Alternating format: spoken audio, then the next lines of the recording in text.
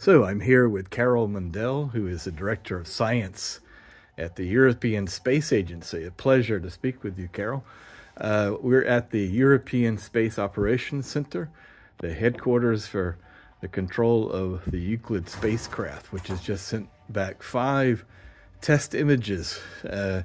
Carole, you were telling us in the press briefing earlier, you told the audience that why should the average person care about such a billion-dollar mission to space, looking for the cause of the fact that we only understand 95% of the universe. And you mentioned that cave dwellers 16,000 years ago were interested in space, but they had no concept. Tell us what this means to you philosophically. Well, philosophically, as I say, cave dwellers were looking at the night sky and observing the star patterns on the sky, drawing those on their cave paintings. And in those 16 to 20,000 years, our species has evolved to become a technological species. We now go into space. Our Euclid mission is in deep space, 1.5 million kilometers away from the Earth. And it's an exquisite, unique mission of technology and engineering put together.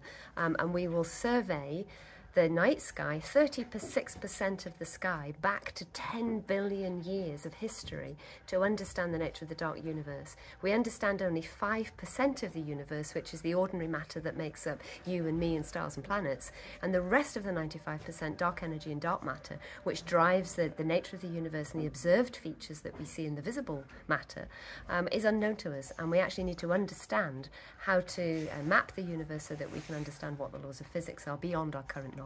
Isn't it counterintuitive that we only understand 5% of the known universe? I mean, there's something off about that. Well, not really, because the tools that we have, of course, our traditional telescopes capture light, so electromagnetic radiation from across the spectrum, from the highest energy gamma rays to long wavelength radio waves.